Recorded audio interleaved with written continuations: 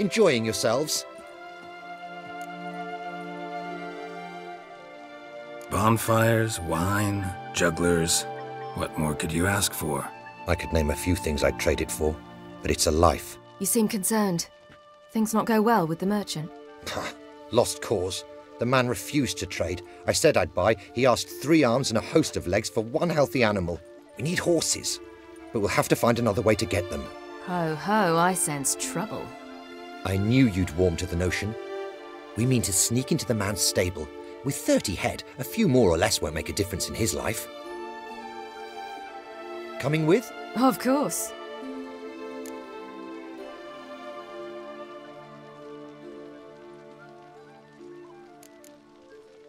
Gotta be another way to solve this. Just so happens I got some coin I could lend you. We'd have no way to repay you. Wouldn't have to. A generous offer, but not one to resolve this situation. The merchant didn't object to our coin. He objected to us. I'll not trade with such scum. Believe those were his words. And if he'll not trade, we've no choice but to steal from him. I don't know. Doesn't seem like the best idea. Geralt, stop fussing. We'll not strip the merchant bare. And it's finally a chance to do something other than run from the wild hunt. Don't make us beg.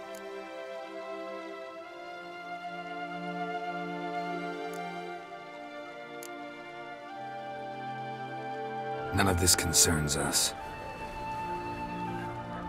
This does concern me. These are my friends. They'll manage on their own.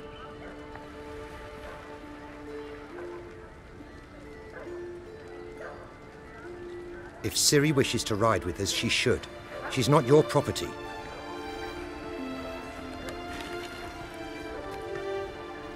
I won't let her risk her neck for thieves.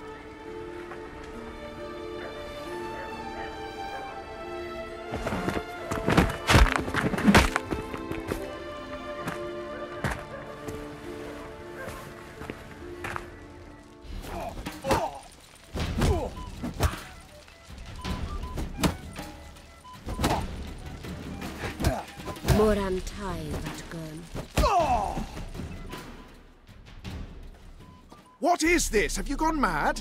We were to revel, not to punch each other to a pulp. Had a falling out with Ciri's companion. Ciri, much as I hate to say it, I think it's time the two of you left. I know. The magic's gone. Sorry.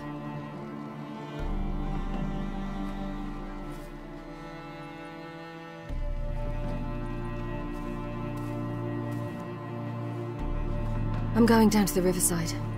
Want to take a walk, be alone for a bit. I understand.